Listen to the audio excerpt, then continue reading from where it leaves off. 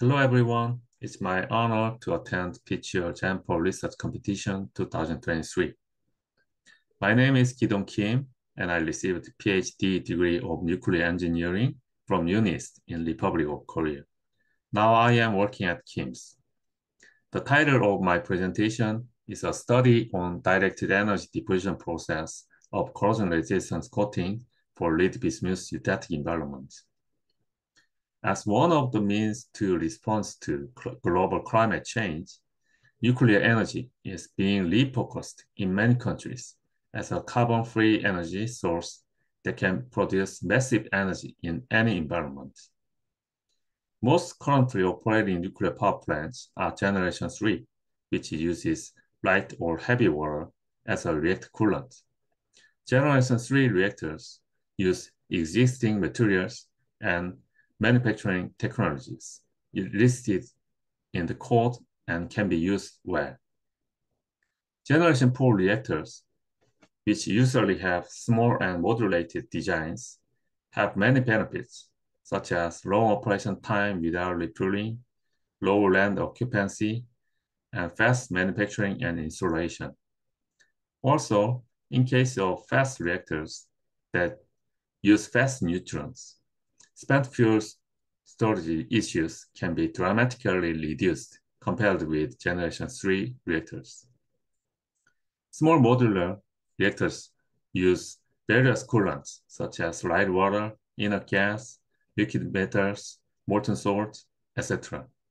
Among them, lead-based heavy liquid metals exhibit good heat transfer capability and neutron modulation characteristics.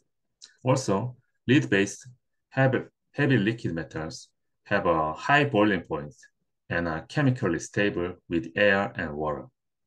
However, liquid metal corrosion issues have been reported using existing structural materials in liquid LB environments.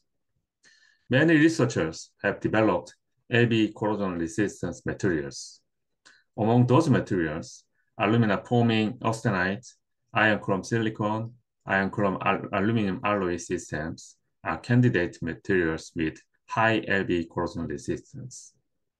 For newly developed materials to use pressure-retaining parts of nuclear reactors, 10% or less surface thickness in cladding or coating is permitted in the view of system safety design. Also, surface coating on the final product with precise dimensions is preferred to avoid harsh post-processing, such as extrusion and filtering. In this study, the directed energy deposition process using aluminum-forming austenite alloy and iron-12 chrome-2 silicon powders was carried out to make an LB corrosion resistance layer on the surface of candidate material for fuel cladding, stainless 316L. This video is about the DED process which I conducted. The goal of my research is to develop the thin surface coating of LB corrosion resistance material to base material with final dimensions to overcome the barriers of post-processing and cold resistance. The optimized DED parameters were suggested for defect-free and restricted base metal dilution through the investigations of microstructures, mechanical properties, and corrosion properties, including LB exposure tests of the coated layers. Finally, feasibility was verified to build a thin surface coating of LB corrosion resistance materials on the final size of fuel cladding using rotating tube DED process with optimized process variables. I will finish my presentation with this DED process video. Thank you for your attention.